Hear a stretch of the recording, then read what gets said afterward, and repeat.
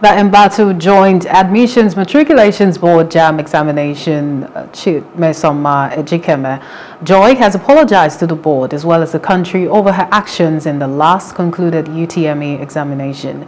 Mmesoma Ejikeme was caught in the web of manipulation of her JAMB result, where she scored 249, but instead manipulated her score to 362. She, however, asked for forgiveness, blaming it on ignorance, saying she has learned a bitter lesson from the whole episode. Earlier, the registrar at JAMB, Professor Isiaka Oloyede, had explained steps he took to ensure that the UTME is protected so as to make sure that it meets the objectives of ensuring that it ranks its candidates rightly.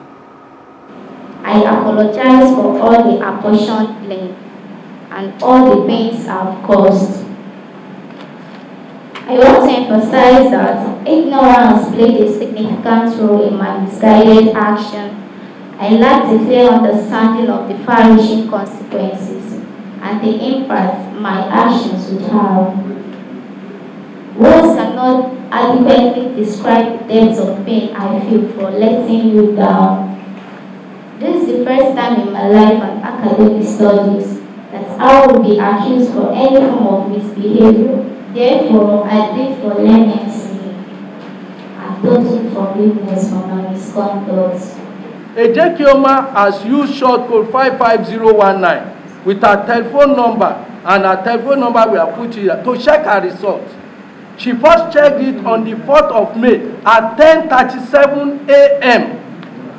The system replied her and sent a copy to me to say, "Dear Ejikeme Joy Mmesoma, registration number so FF, your UTME result is as follows, totaling 249. And a copy was sent into our story." Members of the committee took turns to advise Mmesoma on the need to turn a new leaf after learning a lesson from her experience, while also commending JAMB for its thoroughness. We have been waiting to receive Mmesoma. We learned that the flight has landed. They are clearing her luggage on the way here.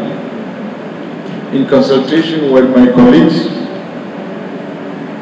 the chair was advised to commence the hearing pending her arrival.